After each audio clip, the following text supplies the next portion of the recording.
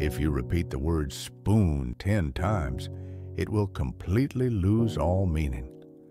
This strange phenomenon is called semantic satiation, and it proves your brain is lazy. Here is the neuroscience behind this weird mental short circuit. Every time you hear or say a word, two separate circuits in your brain activate simultaneously. The one that registers the sound, the word itself, and the one that registers the meaning, the concept, the memory, the image. When you repeat a word excessively, the meaning circuit fires rapidly, constantly recalling the concept.